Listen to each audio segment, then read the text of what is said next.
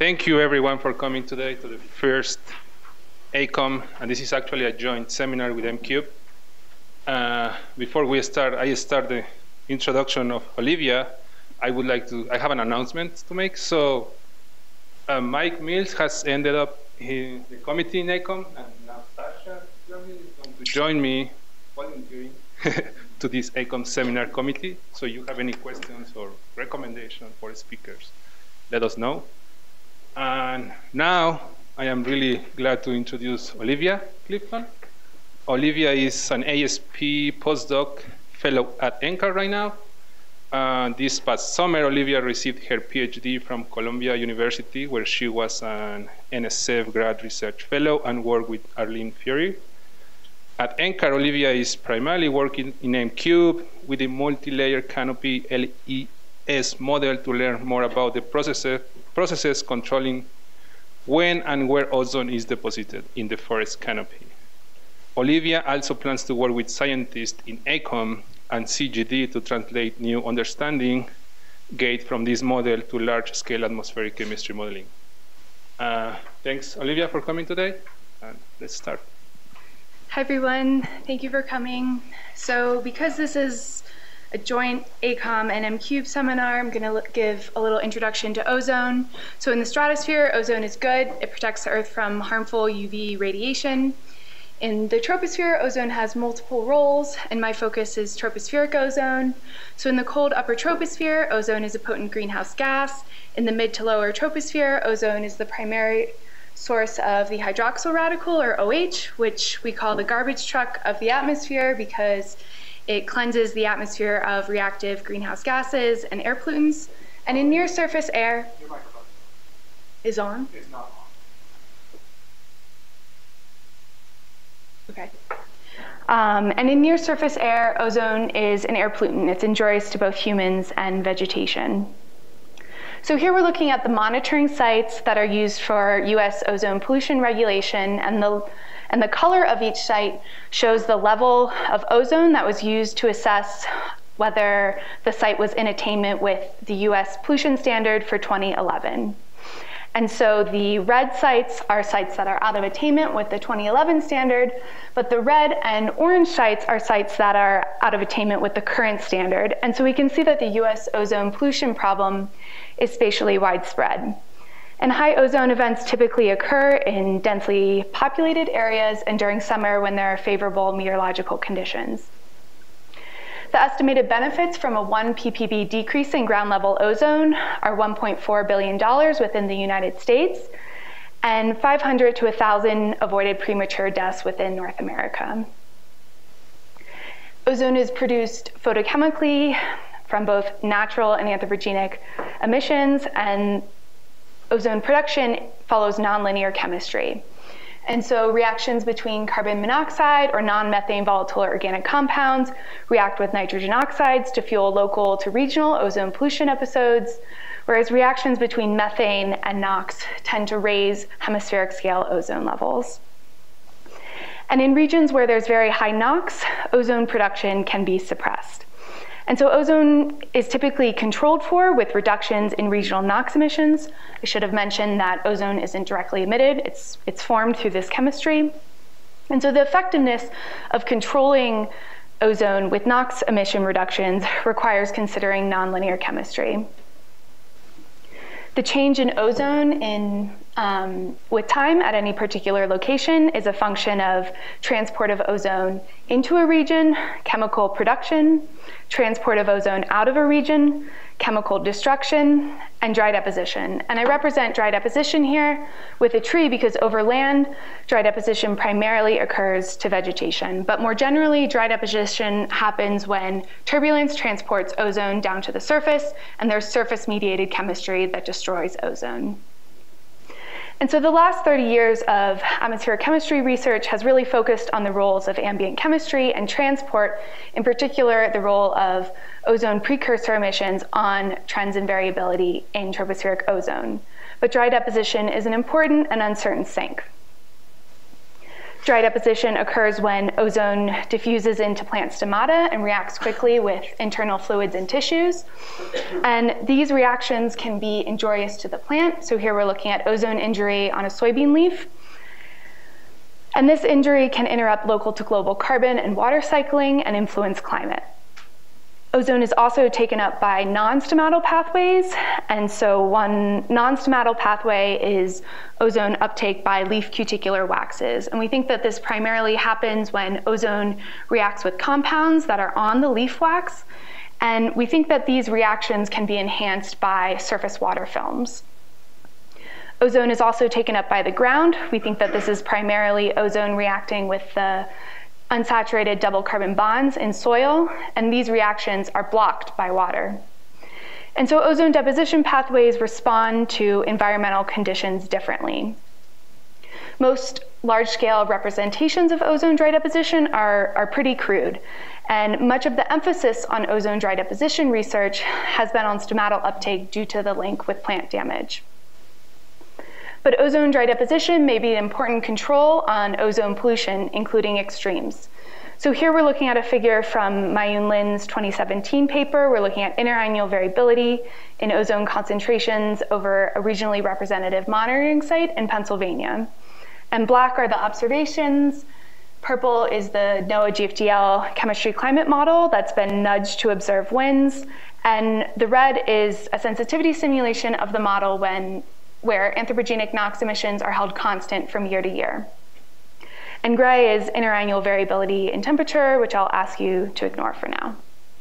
And so the correlation between the observations and the model for the base case scenario is pretty strong, 0.82, and the correlation reduces to 0.55 when anthropogenic NOx emissions are held constant. And so this suggests that a fair amount of the variability, at least 30%, of the interannual variability in ozone concentrations at this site are due to processes other than changing NOx emissions. And in particular, dry deposition velocity is constant from year to year in this model. And Lin et al. Find that reducing ozone dry deposition by 35% during summer 1988, when there was a really strong drought over the eastern US, increases ozone that year and allows the model to capture the really high observed concentrations. And in particular, the decrease in ozone deposition in the model increases ozone on the highest ozone days and gets the model more in line with the observations then.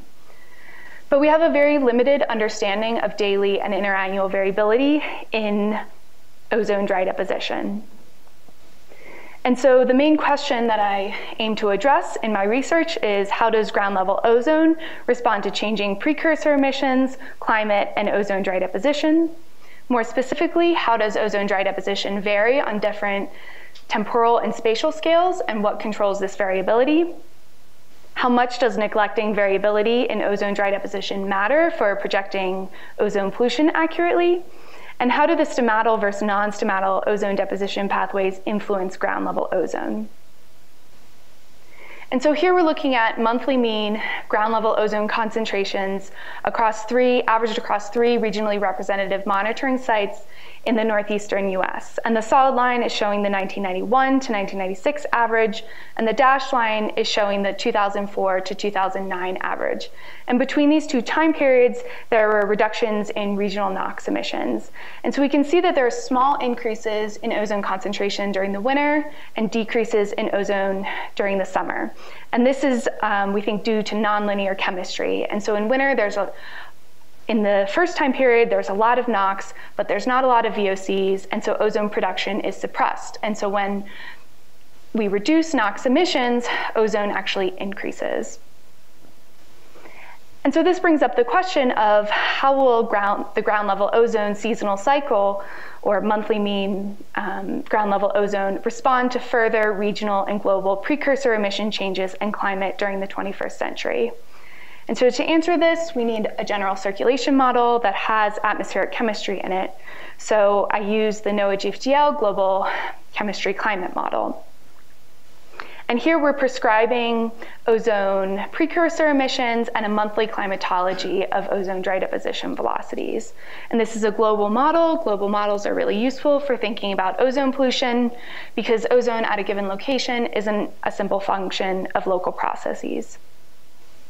And so here we're looking at monthly mean ground level ozone, or the ozone seasonal cycle, from the model averaged across the entire northeastern US domain at the beginning of the 21st century.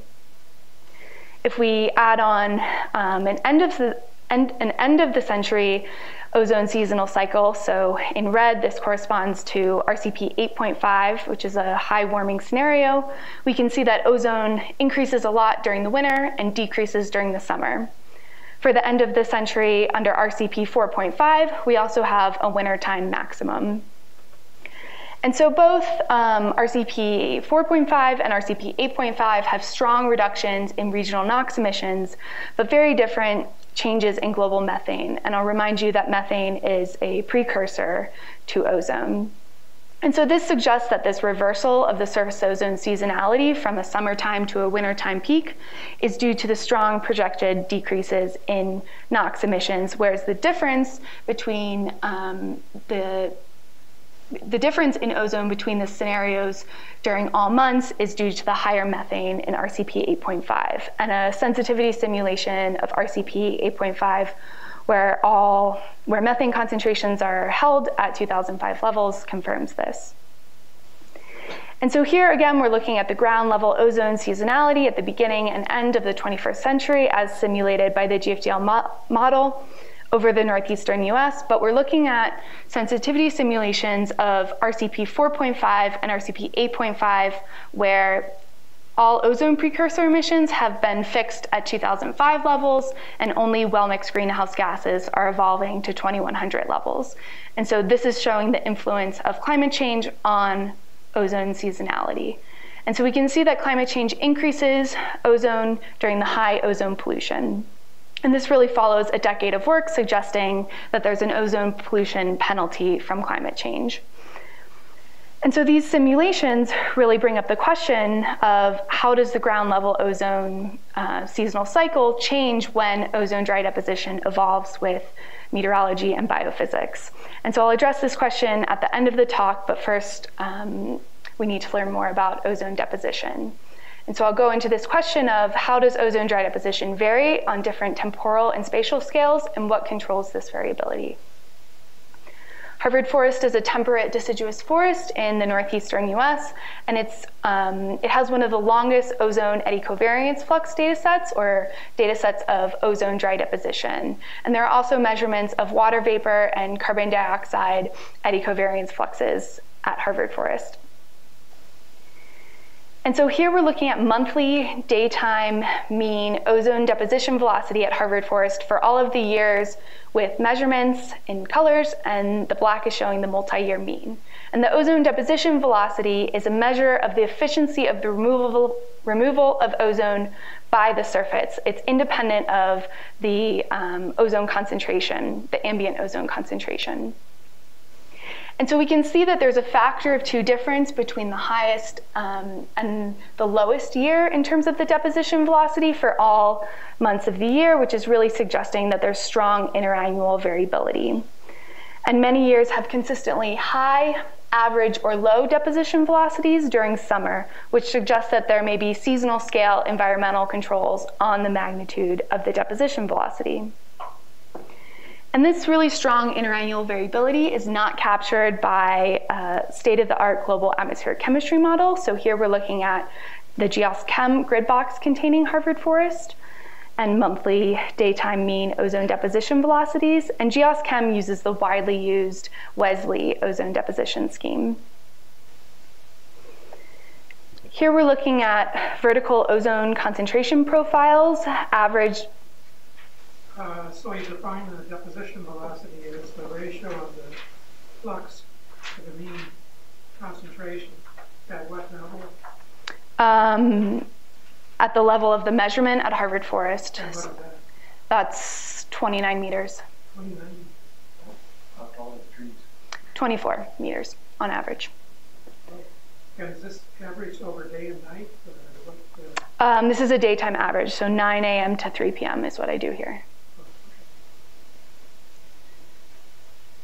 Okay, and so this interannual variability isn't simulated by GeoSChem, which uses the widely used ozone deposition scheme. And here we're looking at vertical ozone concentration over the southeastern US for summer 2013 as simulated by the GFDL model. And the black shows the GFDL model, the base case simulation, and the colors show sensitivity simulations where the ozone deposition velocity has been perturbed. And this is work done by Colleen Boblitz, who is my peer in the Fiore atmospheric chemistry group at Columbia. And so simulated ozone concentrations are very sensitive to ozone deposition velocity. For a factor of 2 difference in ozone deposition velocity, we can see that there's about an 8 ppb difference in ozone concentration at the surface. And the influence of perturbing the ozone deposition velocity propagates up into the troposphere. And there have been other studies with similar findings for other models that are commonly used for source attribution, including GeoSChem. And so my findings that the GeoSChem Wesley ozone deposition scheme cannot capture the strong observed interannular variability in ozone deposition velocity at Harvard Forest suggests that using GeoSChem or any model with a similar deposition scheme to interpret variations in observed ozone concentrations may lead to an over or under emphasis of the role of precursor emissions on ozone. And so now I'd like to get at what's driving the interannual variability in ozone deposition velocity at Harvard Forest. And so ozone deposition velocity, which I represent here as VD, is commonly thought of as the inverse of a series of resistances. So RA is the aerodynamic resistance. It's the resistance posed by turbulence. RB is the quasi-laminar resistance. It's the resistance posed by molecular diffusion in the small boundary layer between the atmosphere and the canopy. And RC is the canopy resistance. It's the resistance posed by the non-stomatal and stomatal components of the canopy. And so I can estimate RA and RB using classic equations and infer RC, the canopy resistance, by inverting the deposition velocity from the ozone eddy covariance observations and subtracting the estimates of RA and RB. And I want to do this because I'm going to focus for the next couple slides on the summertime daytime when ozone deposition velocity and ozone concentrations are really high. And RA and RB are often very low during the summer daytime. And so RC, the canopy resistance, is really controlling variations in the deposition velocity. And so if we assume that RC controls the interannual variations in the ozone deposition velocity, then the question becomes which stomatal and non-stomatal processes are driving the interannual variation. And so the inverse of a resistance is a conductance, and so GC is our canopy conductance. It's the inverse of the canopy resistance, and we think of GC as the sum of the non-stomatal conductance and the stomatal conductance. So the stomatal conductance is GS, and the non-stomatal conductance is GNS. And so I estimate stomatal conductance at Harvard Forest in 2 independent ways that are driven by Harvard Forest observations. And so the first model is based on carbon dioxide fluxes, and it's an optimal photosynthesis, minimal transpiration model. And the second method is a water vapor flux-based estimate. It's an inversion of Penman-Monteith. And so here I'm showing the summertime daytime averages for the carbon flux-based and water flux-based estimates. The different years are shown in colors, and the black is the multi-year mean. And so we can see that there's a factor of 2 to 3 difference in magnitude between these estimates. But if I normalize each yearly estimate by the respective multi-year mean for the model, we can see that there's fairly similar interannual variability between these 2 estimates. Going back to looking at the absolute magnitude of stomatal conductance as suggested by the carbon flux and water flux-based methods, and comparing that magnitude with the magnitude of the canopy conductance, or GC, we can see that only the water flux-based stomatal conductance estimate is lower in magnitude than the canopy conductance. And because we want to or I want to infer the non-stomatal conductance, the GNS, by subtracting the stomatal conductance, GS, from the canopy conductance, GC, the carbon flux-based stomatal conductance estimate would give an unphysically negative non-stomatal conductance. And so I just use the water flux-based estimate because they have similar interannual variability. And so here we're looking at the summer daytime averages for the ozone deposition velocity, the non-stomatal conductance, and the relative non-stomatal fraction of the total deposition. And so because these three quantities have very similar interannual variability, or the year-to-year ranking, have very similar year-to-year rankings, this suggests that non-stomatal processes are really driving the interannual variability in ozone deposition velocity at Harvard Forest, bringing up the question of which non-stomatal processes drive the variability. And so here we're looking at summertime average diurnal courses of ozone deposition velocity estimated by two models. And so for both of these models, I'm using the water flux-based stomatal conductance estimate, but two different models for non-stomatal conductance. And so these models differ in their cuticular and ground-based deposition estimates. And so the model on the left is the Zhang et al. 2002 model, and the model on the right is the Massman 2004 model. And if we compare the estimated ozone deposition velocities to the observed ozone deposition velocities, we can see that these models largely bound the multi-year mean observed ozone deposition velocity. And in both the observed and estimated ozone deposition velocity composites here, I've excluded rainy days in order to avoid changes in ozone deposition with wetness. But I hypothesize that changes in soil moisture and the influence on ground deposition need to be more explicitly accounted for in these models. And so here we're looking at the estimated stomatal contribution and the observed ozone deposition velocity for all of the years at Harvard Forest that have both ozone eddy covariance measurements and complementary micrometeorological measurements. And so again, we can see that stomatal deposition is an important fraction of the total, but doesn't control the interannual variability in ozone deposition velocity. And adding on the Massman et al. 2004 estimate of cuticular deposition, we can see that the magnitude of the observed ozone deposition velocity is explained well for a couple of years, but it's not fully explained for many years. And the Zhang et al. Non-stomatal model gives a similar result. And so then the question becomes, how do I estimate changes in ground deposition with soil moisture when there are not soil moisture measurements for all of the years at Harvard Forest? And so I use a cumulative, an indicator of soil wetness that's based on cumulative rain over the summer and how the observed cumulative rain compares to kind of an arbitrary threshold. And so, for example, if the observed cumulative rain is above this threshold, then I say that ozone deposition to the ground is suppressed. And if the cumulative rain is below this threshold, then I say ozone deposition to the ground occurs. And for the 5 years that we do have soil moisture measurements, this indicator agrees reasonably well with the magnitude and the seasonality of soil moisture at 10 centimeters depth.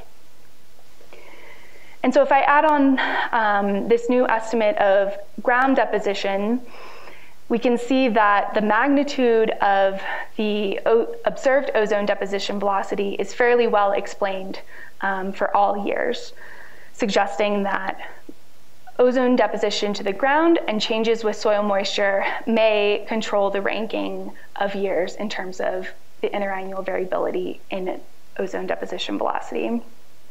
But there are some underestimates, particularly in the morning during several years. And I'll come back to this in a bit.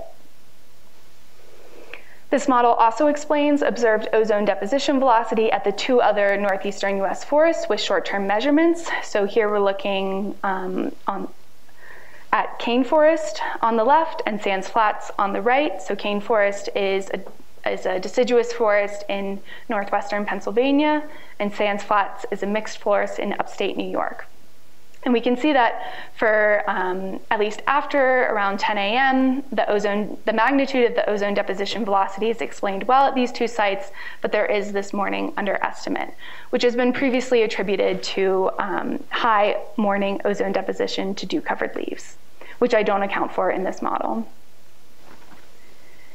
And so if we move from thinking about interannual variability in ozone deposition to thinking about daily variability in deposition, I find that stomatal conductance is an important predictor of ozone deposition.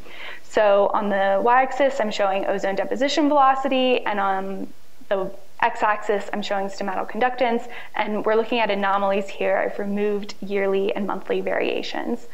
And that stomatal conductance is an important predictor of daily variations in ozone deposition velocity, is consistent across three stomatal conductance models at Harvard Forest. So the water vapor flux-based estimate, the carbon flux-based estimate, but also an empirical model that was built for Harvard Forest by Rick Weir and Scott Skaleska.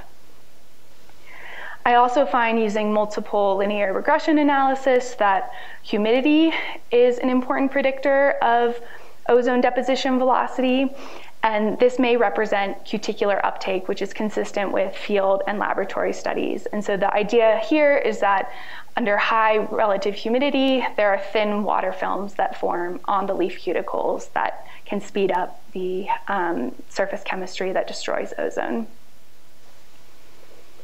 And so an important question is the strong interannual variability in ozone deposition velocity at Harvard Forest observed at the regional scale? And so I don't really have the observations that are needed to address this question fully, but here I'm comparing the observations at Harvard Forest and cane forest during '97 and Harvard Forest and sands flats during '98.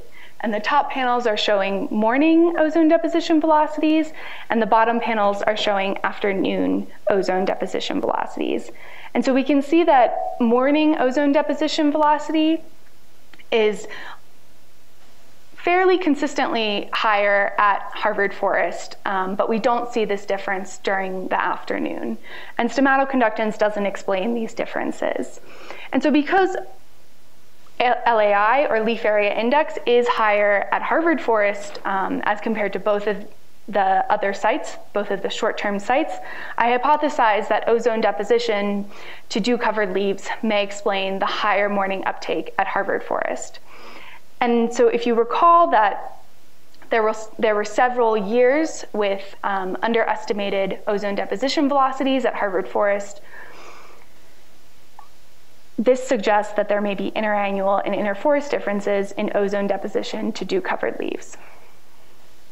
And so the takeaways from my work on ozone deposition velocities at observational monitoring sites suggest that there's strong interannual variability and that it may be due to changes in ground deposition with soil moisture, and that stomatal deposition contributes to daily variability in ozone deposition velocity, and there's likely some influence from cuticular deposition.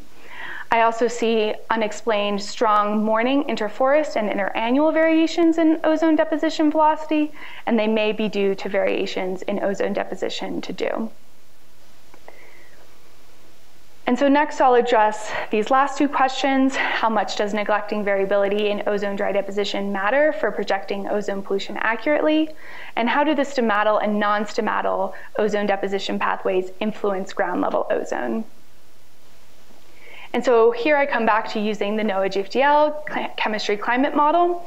And so now, instead of having a monthly climatology of ozone deposition velocities prescribed, ozone deposition is a part of the land component of the model. And I contributed to the development of this, but Fabian Pelot at GFDL really deserves the credit for developing this scheme. And so in this new dynamic ozone dry deposition parameterization, we use stomatal conductance And for the non-stomatal deposition pathways, we use canopy and soil cycling of water and snow and stem and leaf area index that have been simulated by the land component of the GFDL model. And while previous work has tied ozone deposition to stomatal conductance in land models, previous work has largely overlooked the role of dynamic non-stomatal deposition processes. And so I'm going to benchmark the simulation of ozone with this new dynamic ozone deposition scheme against a simulation with the monthly climatology of ozone deposition velocities. And this monthly climatology has been calculated offline in GeoSChem using this widely used Wesley scheme. And in particular, we're going to look at 20 time slice simulations for the 2010s and 2090s that are simulations of RCP 8.5. And each time slice has 10 years, and anthropogenic ozone precursor emissions and well-mixed greenhouse gases are fixed at either 2000 or 2090 levels. And so here we're looking at monthly mean observed and simulated ozone deposition velocities. And so the black is the multi-year mean, and the gray is the single year of the observations if there's multiple years. And the blue is the GFDL model. And here we've archived the ozone deposition velocity for the grid point closest to the observational monitoring site for the respective land use type that best characterizes the observational site. And so we can see that ozone deposition velocity is captured well at most of these sites for all months of the year. And so ground level ozone concentrations are too high in most atmospheric chemistry models. And here we're looking at the change in the winter model ozone bias. And so blue represents model improvement and a red represents a model worsening. And so we're looking at the change in the ozone bias with the new ozone deposition scheme. And so most previous work has focused on ozone deposition during the summer, including my own, but we can see that changes in wintertime ozone deposition lead to widespread reductions in ozone concentrations. And this improvement is largely due to the influence of a more process-oriented representation of snow cover on ozone deposition. And I also find that winter lower to mid tropospheric ozone improves against remote ozone sonde measurements, which suggests that both local and remote sinks are important for given regions' wintertime ozone pollution. And this is the same plot, but for summertime ozone. So we're looking at the model improvement in blue or model worsening with this new dynamic ozone deposition scheme. So we can see that over many regions there's an improvement, but over some regions the model is worse at capturing the observed ozone concentrations. And in particular, there's no improvement where the satellite leaf area index, or LAI, that's used to drive the offline monthly climatology is higher than the model LAI that's used in the new ozone deposition scheme. And so obviously accurate simulation of ozone dry deposition really hinges on capturing the location and amount of vegetation accurately. And so here we're looking at present day summer daily ozone probability distributions for the new dynamic ozone deposition scheme in black, and the green is showing the ozone simulation where the monthly climatology of ozone deposition velocities is used. And so we can see that there are fewer high ozone days over the northeastern US and eastern Asia, but there are more high and more low ozone days over Central Europe with this new ozone deposition scheme.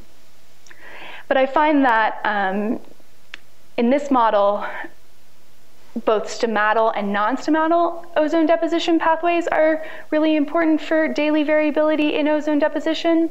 And this is in contrast with recent work, which has really suggested that variations in stomatal ozone deposition are important for governing daily variations in deposition velocity and thus ozone pollution. So if you recall, at the beginning of the talk, I showed that there was a reversal of the ground level ozone seasonality under RCP 8.5 during the 21st century. And so here we're looking at the change in the ozone seasonality under RCP 8.5 over the northeastern US, East Asia, and Central Europe. And the red simulation is the new dynamic ozone dry deposition simulation, and the gray simulation is the simulation with the monthly climatology of ozone deposition velocities. And so we can see that the wintertime increases in ozone pollution under RCP 8.5 are tempered, and that's because there are increases in ozone dry deposition due to less snow cover by the end of the 21st century. During summer, there's not many changes there are not changes in the change in ozone concentrations with dynamic ozone dry deposition, and that's because there are offsetting future changes in summer deposition pathways. And so over the northeastern US, we have increases in cuticular deposition, decreases in stomatal deposition, and spatial heterogeneity in the change in ground uptake. Over Central Europe, we have increases in cuticular deposition and spatial heterogeneity in the sign of the change for the stomatal and ground uptake pathways. And then for East Asia, we also have increases in leaf cuticular deposition, but decreases in stomatal deposition and no change in ground deposition. And so on the left, we can see that there's a lot of variability in the change in cuticular deposition, and this really reflects increases in leaf area index with carbon dioxide fertilization, and the change in the distribution of coniferous versus deciduous forests. And then the change in stomatal uptake in the second panel really also reflects stomatal closure under higher CO2, so another effect of CO2 fertilization, but also the expansion of plants into new regions or more growth of plants in regions where they couldn't really grow before. And the change in ground uptake reflects changes in forest height and forest structure, as well as soil moisture. And so the takeaways from my large-scale modeling work are that there's a shift in the high ozone pollution season over polluted regions under strong NOx emission reductions. Wintertime ozone is sensitive to ozone dry deposition, and increases in ozone dry deposition may temper projected ozone increases. There are daily variations in summertime ozone deposition, including from non-stomatal deposition processes, and these are important for ozone pollution. And future changes in summer ozone deposition are a fine balance between changes in individual pathways. And this really motivates better mechanistic understanding of these non-stomatal deposition pathways. And so the broader implications of this work are that there are unexpected variations in observed non-stomatal ozone dry deposition, and these variations really reinforce the need for long-term measurements and motivate field campaigns that target individual processes and constraints on spatial coherency. And I also suggest that multiple constraints and/or process level models should be used to characterize observed variations in ozone deposition velocity accurately. I also find that ozone dry deposition influences ozone pollution both at the hemispheric scale and for extremes. And this suggests that efforts to improve understanding of summer non-stomatal deposition pathways should proceed alongside the same efforts for stomatal deposition. And I find a sensitivity of wintertime ozone to deposition really emphasizes a need for better understanding of ozone deposition to cold surfaces. And so for much of this work, I've had to make a lot of assumptions about above and in canopy turbulence. And for my ASP fellowship, I'd like to use the multi-layer canopy LES, or large eddy simulation model, to constrain where ozone is deposited in the forest canopy. And I'd like to include a simple chemical mechanism in this model to see how this changes with ambient chemical sinks of ozone. And I'd like to quantify the dependence on canopy structure, atmospheric stability, and the type of biogenic emissions that are dominating an ecosystem. And so I'd like to acknowledge my collaborators at Columbia and NOAA GFDL, as well as everyone who has made these ozone deposition measurements that I've made, or that I've used. And I'll take any questions.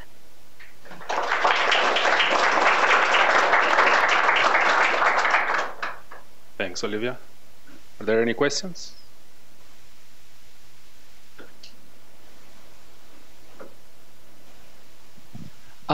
Thank you. Very interesting talk. I have a few quick questions. First one is, in your dynamic ozone deposition model, have you considered the dynamic vegetation evolution? For example, this may be important when you project the climate effects into the end of the century.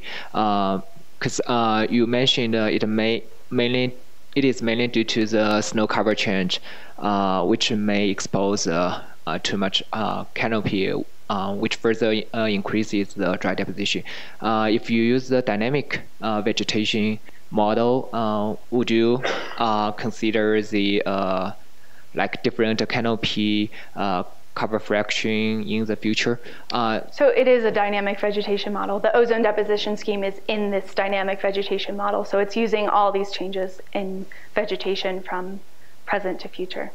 Okay. The second question is that, so in your morning underestimate for the model calculations you presented in your first part.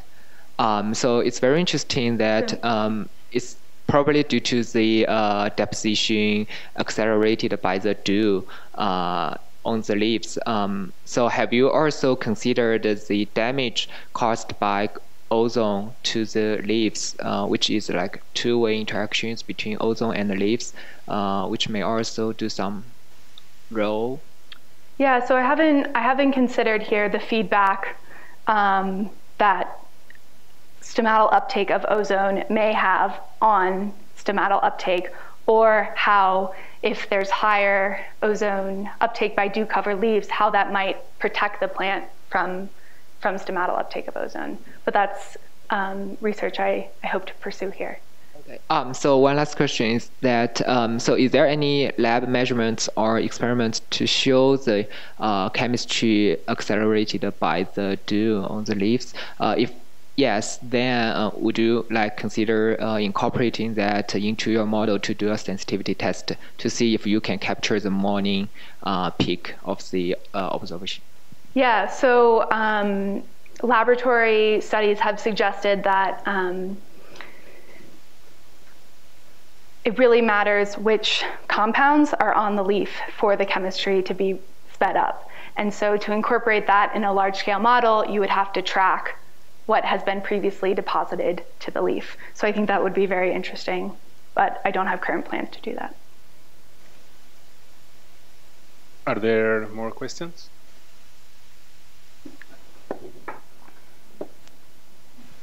So when you talk about ground level ozone, what level is the ground level? I think in the model, it's a bit higher than the observations. So the lowest level of the model, depending on the model, could be 50 meters, but the observations are much, much below that.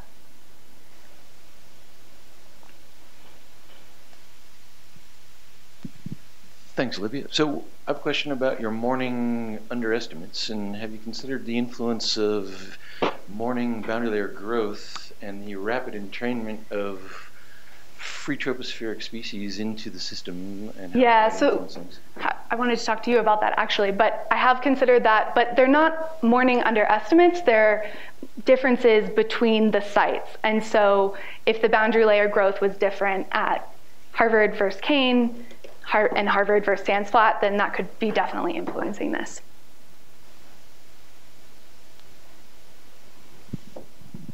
Do you have to allow for differences between deciduous and non-deciduous vegetation? In terms of what? In terms of, say, stomatal or non-stomatal? So, yeah, I mean, most stomatal conductance models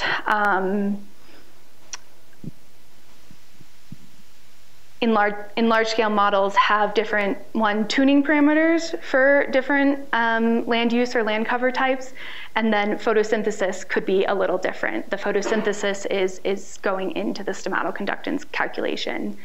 And most of the non-stomatal parameterizations that have been developed are based on, are empirical. They're based on observations at, say, one mixed forest or one deciduous forest. And so the different non-stomatal parameterizations are different for these different land use or land cover types, but we don't really understand why.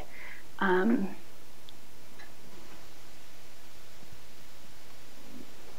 there more questions?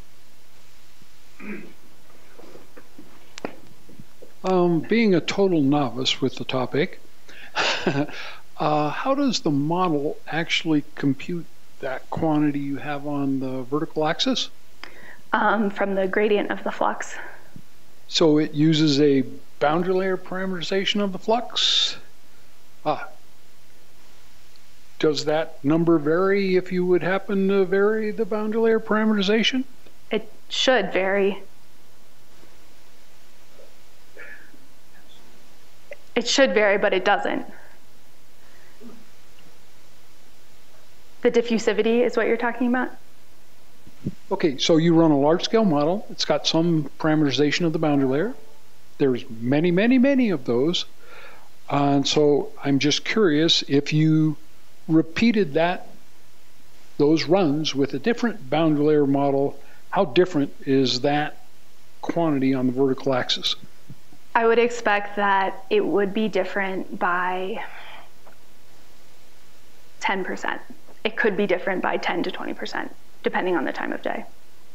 Most of the deposition velocity, most of the variations in the deposition velocity are from variations in the stomatal and the non-stomatal deposition, but the boundary layer parameterization definitely matters.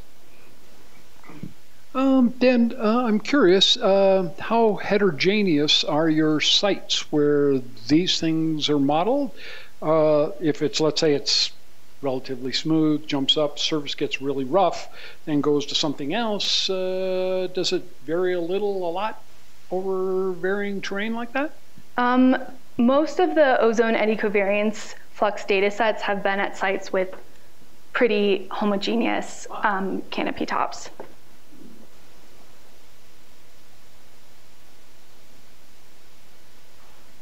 Are there any more questions? No? If no? So what is the influence of carbon dioxide on this ground level ozone? I didn't hear you. Influence of carbon dioxide. I can't hear you. What is the influence of carbon dioxide? So the influence of carbon dioxide through carbon dioxide fertilization, the way that it's parameterized in the GFDL model is that there are kind of two effects. And I was alluding to this at the end of the talk. So the long-term effect is that there's just more biomass. The plant accumulates more biomass over the 21st century. And that's leading to much higher LAI, which is increasing the cuticular uptake. And because LAI really strongly drives the cuticular uptake. But the other effect of carbon dioxide fertilization is kind of more of a short-term effect, and it leads to stomatal closure. And so that's why, even though we have much higher biomass, we're actually not getting much change in stomatal conductance because we have more biomass, but we have stomata opening less. And so there's a lot of uncertainties with in terms of the effect of carbon dioxide on biomass accumulation and stomatal conductance and photosynthesis, but this is what's going on in the GFDL model. Any more questions?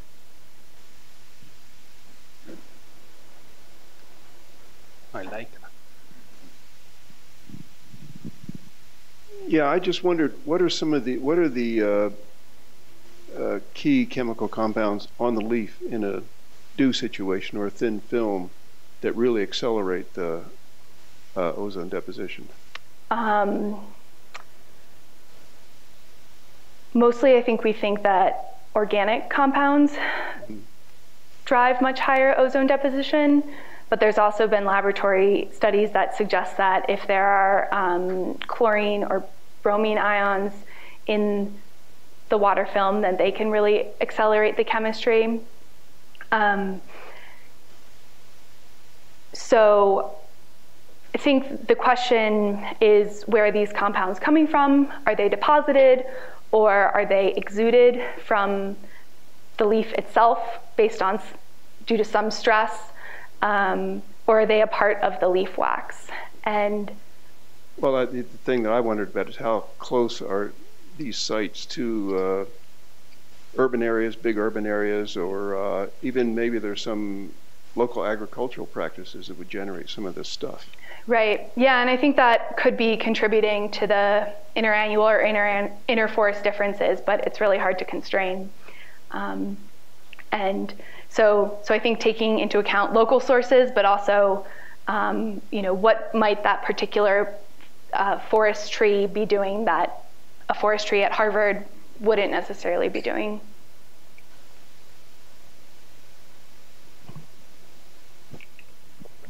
Are there any more questions? No, that was great. Now let's thank Olivia.